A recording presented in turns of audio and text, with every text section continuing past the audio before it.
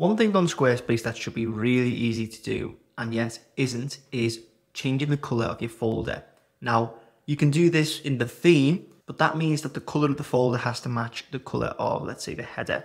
So if you wanted a different color folder to the header, then you can't do this. So what we need to do is add some CSS in, but once you know how to do it, it's super simple, and I'm going to show you how.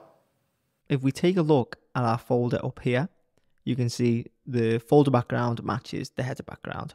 Now what we want to do is change this.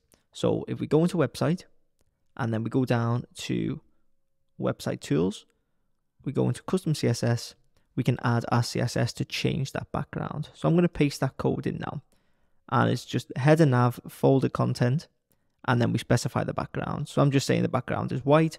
You can change this hex code to be whatever you want.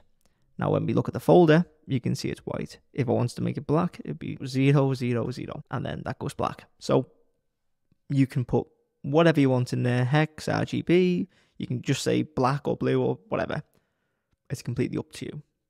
But that is how you do it. So if you want the folder color to be different from the header color, this is the code that you need to use. And that's it. So hopefully you found that useful. If you did, make sure to leave a like and hit subscribe. And if you want me to build your Squarespace website, you can get in touch using the links in the description.